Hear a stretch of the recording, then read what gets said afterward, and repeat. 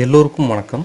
இன்றைக்கி இந்த வீடியோவில் பிளட் ப்ரெஷர்னால் என்ன, பிளட் ப்ரெஷர் நேச்சுரலாக எப்படி கம்மி பண்ணலாம், பிளட் ப்ரெஷர் சிம்டம்ஸ் எல்லாம் என்ன, பிளட் ப்ரெஷர் நம்ம கம்மி பண்ணாமல் அப்படியே விட்டோன்னா என்னென்ன சைட் எஃபெக்ட்ஸ் என்னென்ன ப்ராப்ளம் வரும்னு ஃபுல்லாக இந்த வீடியோவில் பார்க்கலாம். சிம்பிளாக ஷார்ட்டாக நான் சொல்கிறேன். இந்த வீடியோ ஒரு முக்கியமான வீடியோ, நீங்கள் ஃபுல்லாக ஸ்கிப் பண்ணாமல் பாருங்கள். ஃபஸ்ட்டு அந்த பிளட் ப்ரெஷரோட மெக்கானிசம் நான் உங்களுக்கு சொல்லிடுறேன். அதாவது வந்து பார்த்திங்கன்னா ஹார்ட்டு சுருங்கும் போது ஒரு ப்ரெஷர் இருக்கும் பார்த்தீங்களா, அது வந்து சிஸ்டாலிக் அப்படின்னு சொல்லுவாங்க. அதுக்கப்புறம் ஹார்ட் விரியும் பார்த்தீங்களா பம்ப் பண்ணுறதுக்கு, அது வந்து பார்த்திங்கன்னா டயஸ்டாலிக் அப்படின்னு சொல்லுவாங்க. சிஸ்டாலிக்னா மேலே இருக்கிற வேல்யூ, டயஸ்டாலிக்னா கீழே இருக்கிற வேல்யூ. லெஃப்ட் ஆர்மில் தான் பார்த்திங்கன்னா அந்த கஃப்பு கட்டுவாங்க. ஃபஸ்ட்டு என்ன பண்ணுவாங்கன்னா அந்த கஃப்பு இது பண்ணிவிட்டு அந்த கஃப் வந்து டைட் பண்ணுவாங்க.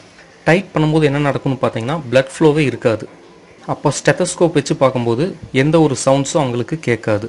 அதுக்கப்புறம் என்ன பண்ணுவாங்கன்னா அந்த டைட்னஸை வந்து லைட்டாக ரெடியூஸ் பண்ணுவாங்க.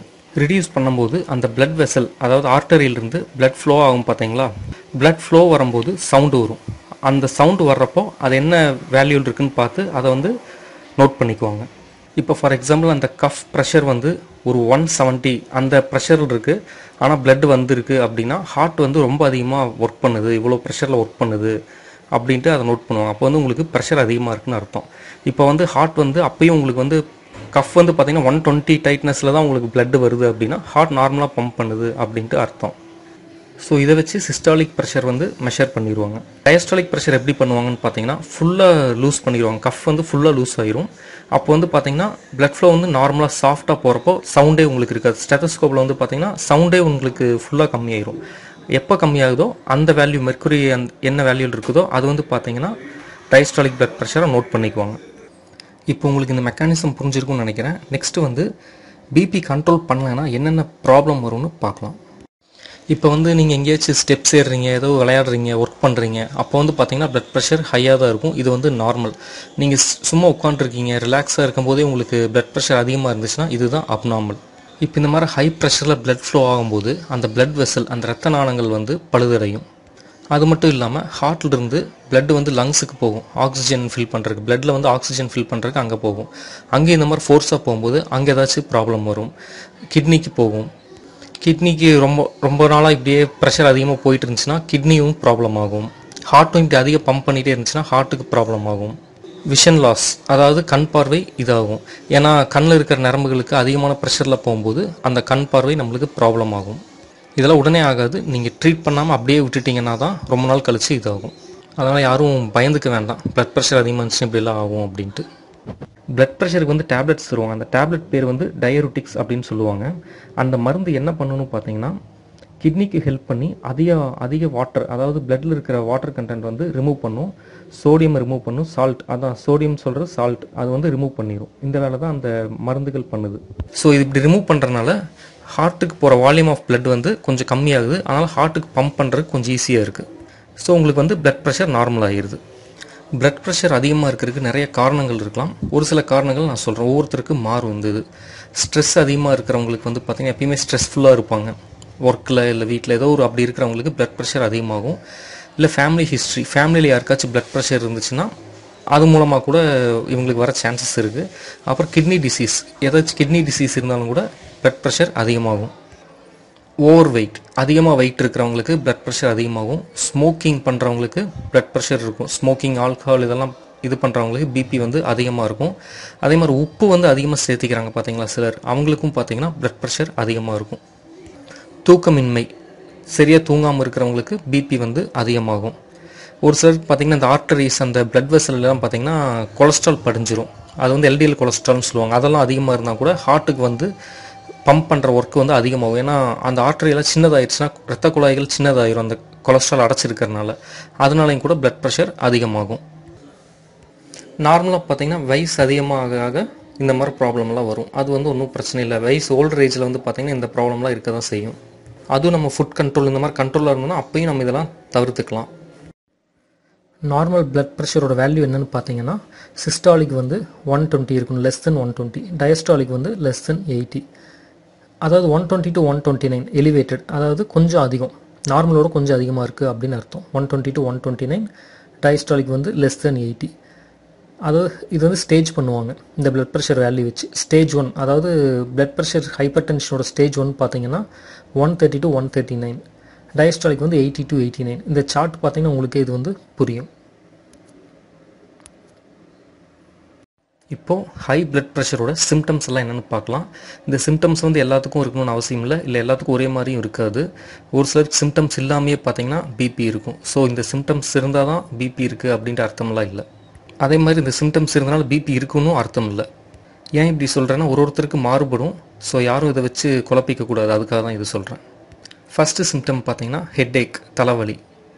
செகண்ட் வந்து பார்த்தீங்கன்னா ஷார்ட்னஸ் ஆஃப் பிரெத், மூச்சு விடுறதுல சிரமம். தேர்டு வந்து பார்த்தீங்கன்னா டிசீனஸ், தலை சுற்றல். Fourth chest pain. ஃபிஃப்த்து வந்து பார்த்தீங்கன்னா விஷுவல் சேஞ்சஸ்.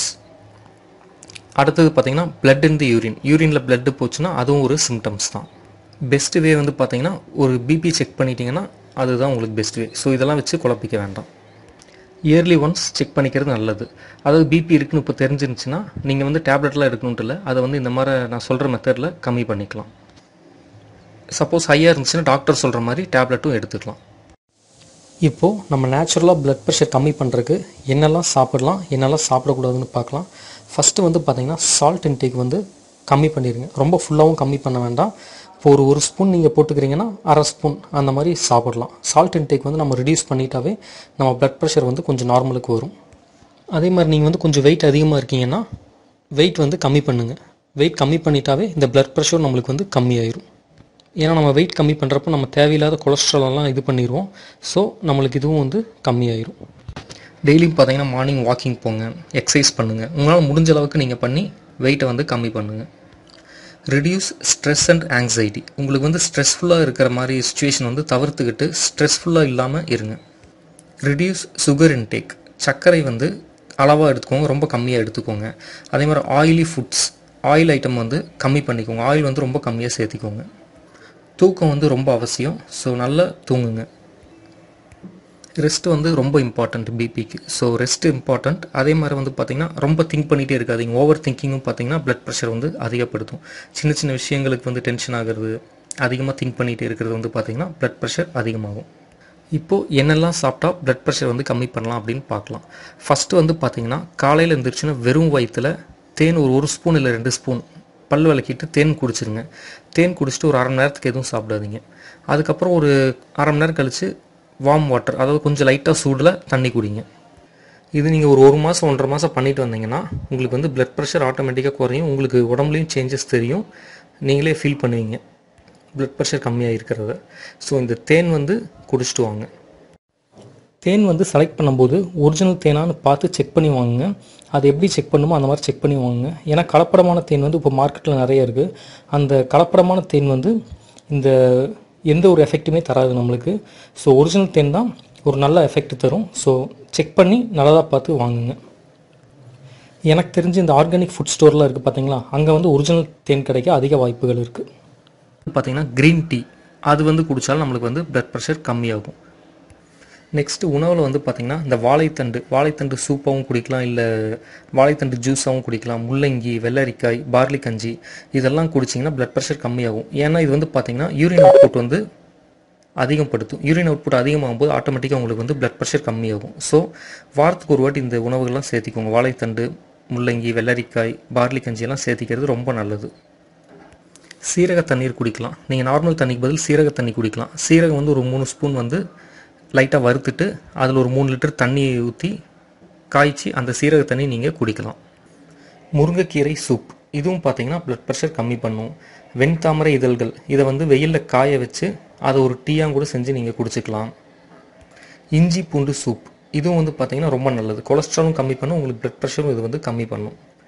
சின்ன வெங்காயம் வந்து பார்த்திங்கன்னா பச்சையாக நீங்கள் உணவில் சேர்த்துட்டும் வரலாம். அதிகமான ஃப்ரூட்ஸ் சேர்த்துக்கோங்க, வெஜிடபிள்ஸ் சேர்த்துக்கோங்க. இதெல்லாம் வந்து பார்த்திங்கன்னா பிபிக்கு நல்லது. நான்வெஜ் வந்து அதாவது நான்வெஜ்னு சொல்கிறது இந்த ஃபிஷ் இந்த ஐட்டம்லாம் சாப்பிட்டுக்கலாம். இந்த சிக்கன் அந்த ப்ராய்லர் இதெல்லாம் கொஞ்சம் கம்மி பண்ணிட்டீங்கன்னா உங்களுக்கு வந்து ஃபேட் கம்மியாகும். ஸோ உங்களுக்கு வந்து பிளட் ப்ரெஷர் கம்மியாகும். அருகம்புல் ஜூஸு, துளசி ஜூஸ் இதெல்லாம் பார்த்திங்கன்னா ரொம்ப நல்லது. வாட்டர்மெலன் ஜூஸ், அதுக்கப்புறம் இளநீர் இதெல்லாம் வந்து அடிக்கடி சேர்த்துட்டு வாங்க. இதுவும் வந்து பார்த்திங்கன்னா நல்லது உடம்புக்கு. வாரத்தில் அட்லீஸ்ட் ஒரு 3 நாள் இந்த சிறுதானிய உணவுகள் சாப்பிடலாம். இதெல்லாம் பார்த்திங்கன்னா பிபி உங்களுக்கு கம்மி பண்ணும். ஃபஸ்ட்டு நான் சொன்ன மாதிரி அந்த தேன் வந்து வெறும் வயிற்றில் காலையில் ஒரு 2 ஸ்பூன் குடிச்சிட்டு வாங்க. அதுவே உங்களுக்கு வந்து ஒரு பெஸ்ட்டு இதாக இருக்கும், ரெமடியாக இருக்கும். முக்கியமாக பிபிக்கு டேப்லெட் எடுத்துகிட்டு இருந்தீங்கன்னா அதை கண்டினியூ பண்ணுங்கள். அதை கண்டினியூ பண்ணிவிட்டு இந்த மாதிரி சொன்னதெல்லாம் நீங்கள் ஃபாலோ பண்ணுங்கள். உங்களுக்கு வந்து கண்டிப்பாக ப்ளட் ப்ரெஷர் கம்மியாகும். அப்படியே நீங்கள் டோசேஜ் கம்மி பண்ணிட்டு வந்துக்கலாம். இந்த தகவல் உங்களுக்கு பயனுள்ளதாக இருக்கும்னு நம்புகிறேன். இந்த தகவல் உங்களுக்கு பிடிச்சிருந்துச்சுன்னா லைக் பண்ணுங்கள். மற்றவங்களுக்கும் உபயோகமாக இருக்குன்னு நினச்சிங்கன்னா அவங்களுக்கு எல்லாத்துக்கும் ஷேர் பண்ணுங்கள். எங்கள் சேனல் உங்களுக்கு பிடிச்சிருந்துச்சுன்னா சப்ஸ்கிரைப் பண்ணுங்கள். இது போல் நல்ல வீடியோஸ் நான் அப்லோட் பண்ணுறேன். நன்றி.